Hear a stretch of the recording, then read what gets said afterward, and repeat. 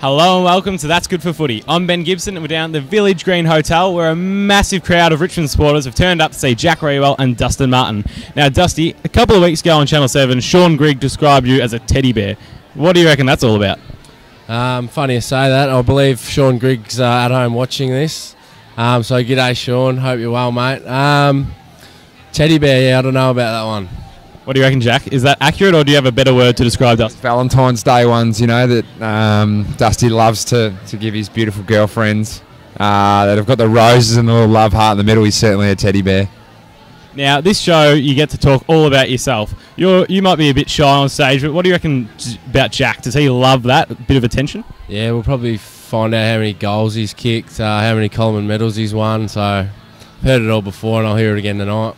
Do you agree with that, Jack? You love talking about yourself? Yeah, I do. Look, Dusty's he's media shy on the big stage, but don't you worry about that. He's pretty keen to reel off his own accolades. So I think he's already saying he's a Brownlow medalist too. So he heard it here first. He's confirmed himself as this year's Brownlow medalist. So well done, Mars. Congratulations, mate. Started working on your speech yet, or? Nah, none of that. Now, last time we had Trent Cotchin in your seat, Jack, and he said you like to tell a lot of jokes, but only 1 in every 10 is any good. Do you think you're a bit of a funny man?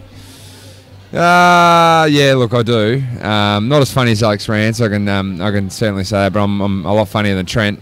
But Babe Ruth had a theory that the more times you swing, the more times you hit. So, look, I'm looking forward to swinging pretty hard tonight.